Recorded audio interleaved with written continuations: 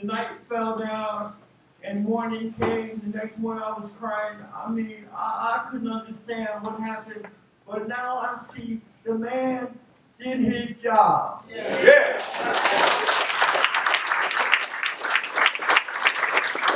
I understand that he was tired. And he was tired of the riffraff and stuff.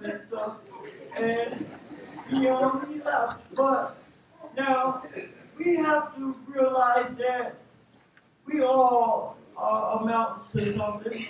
We do good things in life and please other people and do things like that. So pray for him and let's all just stick together as one.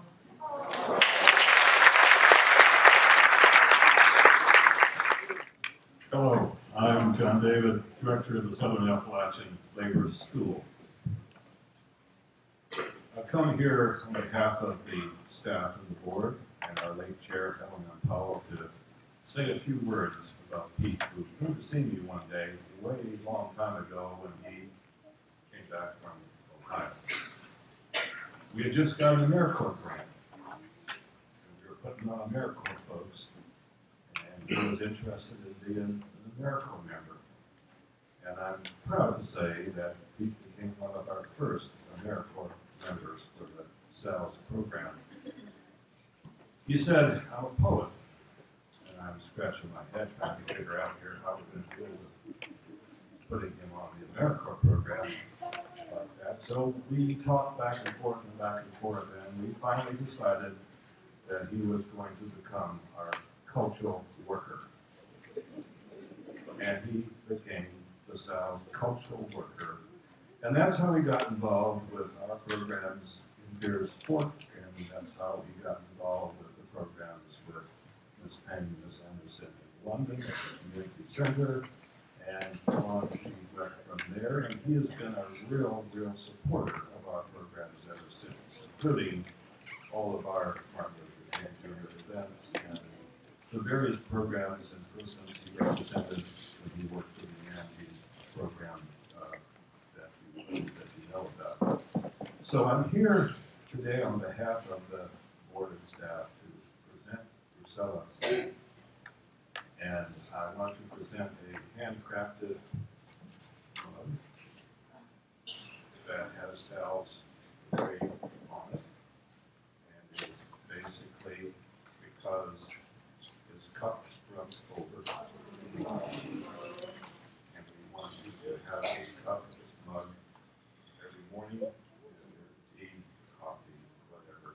And remember the relationship that we've had between the Southern Appalachian Labor School, Pete, and of course, you.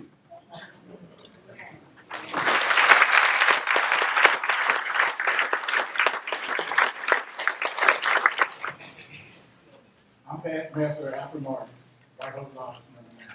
I bring greetings.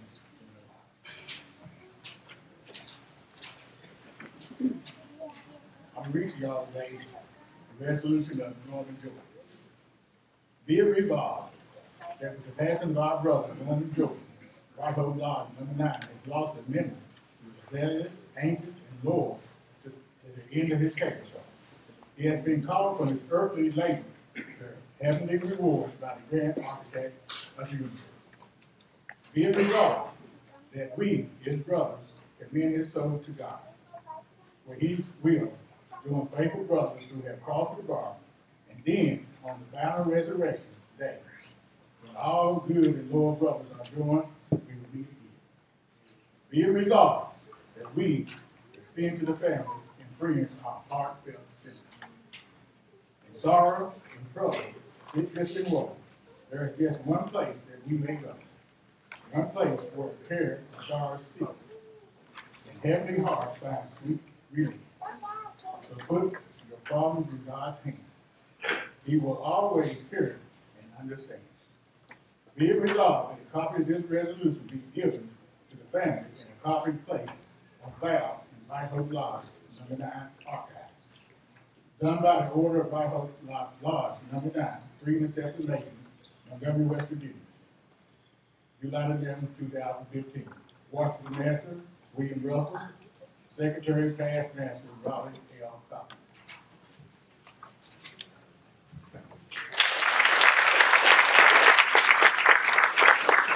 I'm the Administrative Director for the African American Arts and Heritage Academy. On behalf of the Academy, I would like for all of the faculty members, staff, volunteers, and former students, instructors to all stand.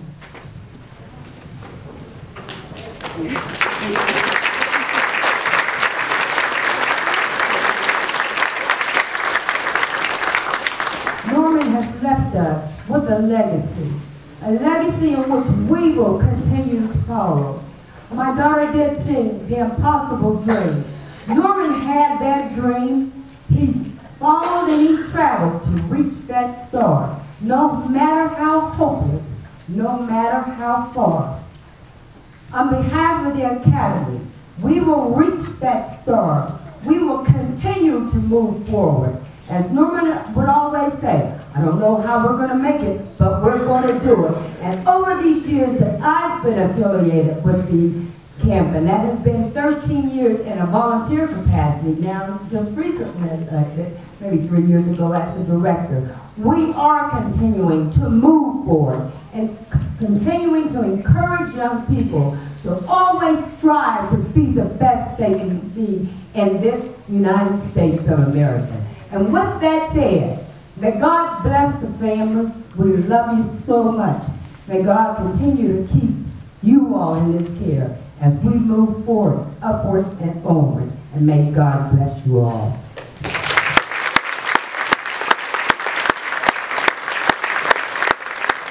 Hello, everybody. I'm Gina. Norman Jordan. I met this man in the mid-90s when I moved back here to West Virginia, and we both joined AmeriCorps through South. Over the years, he became an important part of the jobs I have had in West Virginia. At the Beers Court School, we painted, sorted through the many items left there, and in the evening, during our last 15 minutes, as instructed by our supervisor, Vicki Smith, washed the paints out of our brushes and chatted. Norman had the ability to smile and find a way to just laugh at various situations. Once the building was usable, we started a summer educational and fun program for the local kids and named it Prime Time. We had educational classes, various speakers, a bicycle parade, creek cleanup. We even took kids to the Multi-Fest in Charleston and had a newspaper recycling box in the corner. Now, I had no clue as to what to do with them. I just knew that was something you were supposed to do. Later, Norman mentioned to me a job was available similar to what I was doing, and he thought I was qualified. The closing was soon, but I was totally unaware of it. He said, now you've got all those newspapers over there in the corner. The ad must be in one of them. I applied and got the job as the Fayette County Starting Points Coordinator, one of 7 in the state. At one of the DuBois High School reunions, I overheard one man say he had been at Tuskegee Airmen. That prompted me to talk to reunion attendants about what they had done after high school. You see, at high school reunions, we tend to talk about high school days, just reminisce. From the 1953 graduating class of 52 students, I have learned that there are 3 students with doctorate degrees. One high-ranking retired female military member who was the first to achieve her status, and many other interesting career paths, including square dance champion. Yep. I was hooked on continuing that effort. I needed and got Norman's advice on how to do this. Later, as historian of the DuBois Reunion Committee, my collection of history of the DuBois students was growing in size and interest. continued learning from Norman through visits to their museum and many conversations. When I had the opportunity to purchase a building in Mount Hope, I knew it was to be a museum for displaying the collection of DuBois history that was being stored in closets and containers in my house. Norman gave me advice on how to set up a museum and the various resources I would need. And Drusilla were there for the opening in August 2012. They're members of the DuBois Unmade Museum. Yes, Norman Jordan had a big impact on what I am now doing. He will be missed terribly.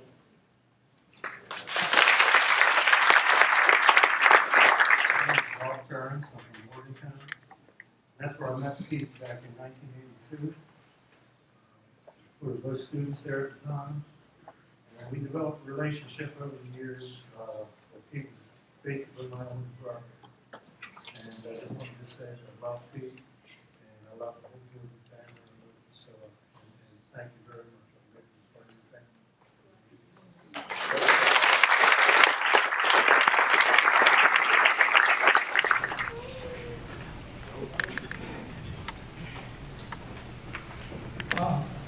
I'm Joseph Bundy from Bluefield, West Virginia.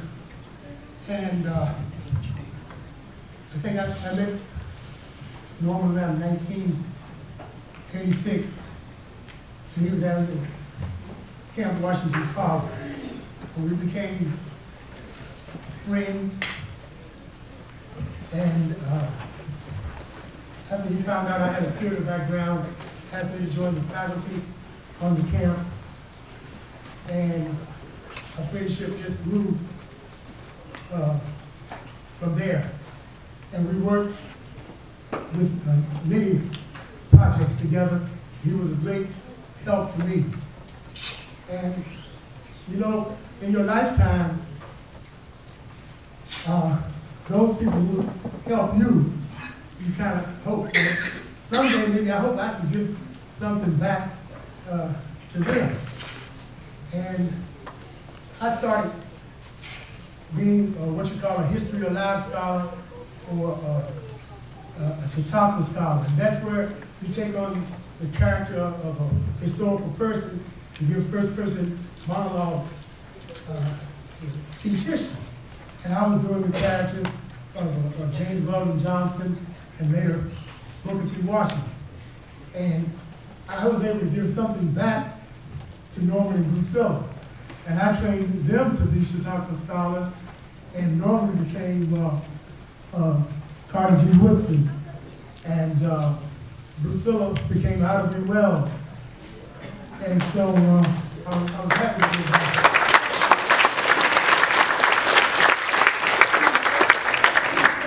And we had, been together and worked together a while there, but I just, one thing I want to say,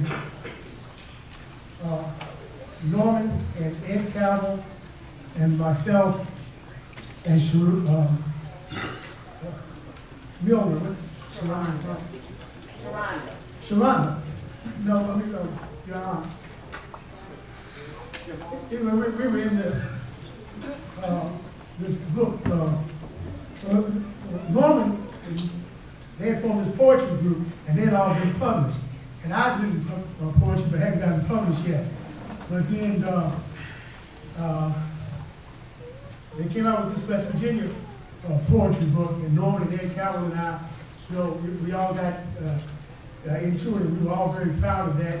And we recited our poems for the kids at the Arts Academy. And one poem I had in the book was called Contradiction.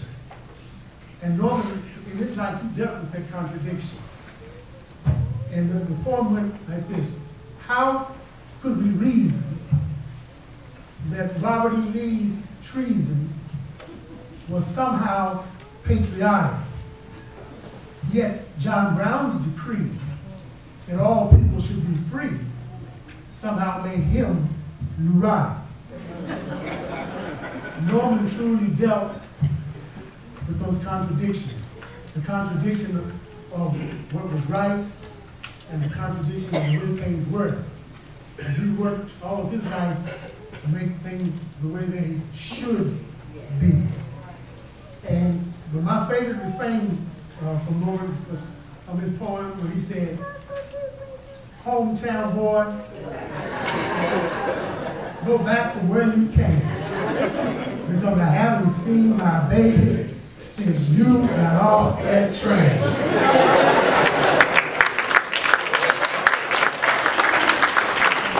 I'm glad the hometown boy came back to West Virginia because he was a blessing to this state.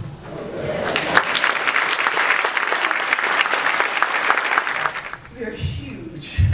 And I looked at them and watched them. And I couldn't really like Uncle Mike and Uncle Roy. I couldn't tell them apart.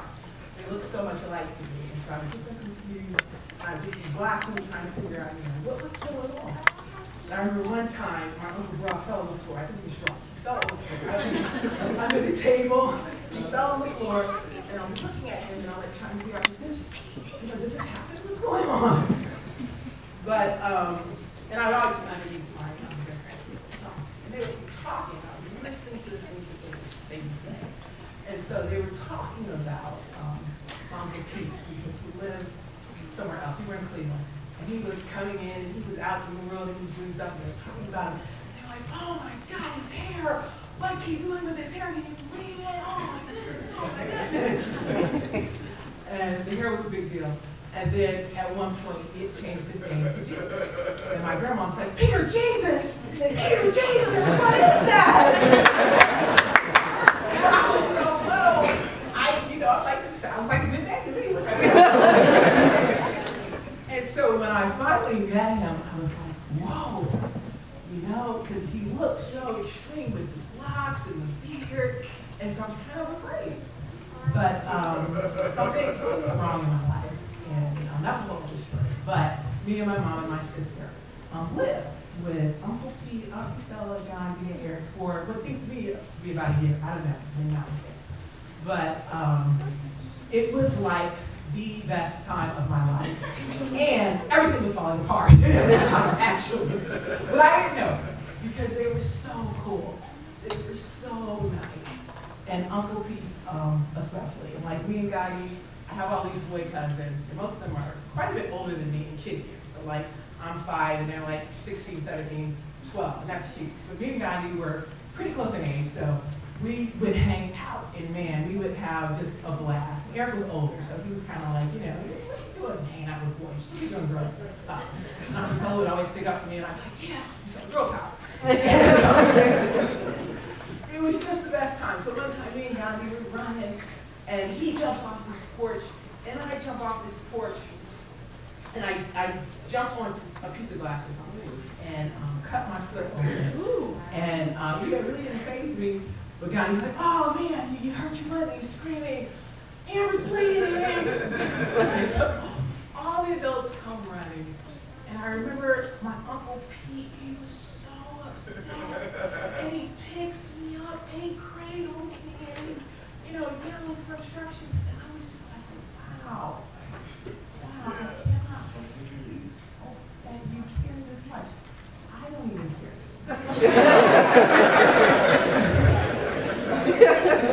That was the kind of man he was. Kind, gentle. All my uncles are like that to a certain extent. My grandfather was like that.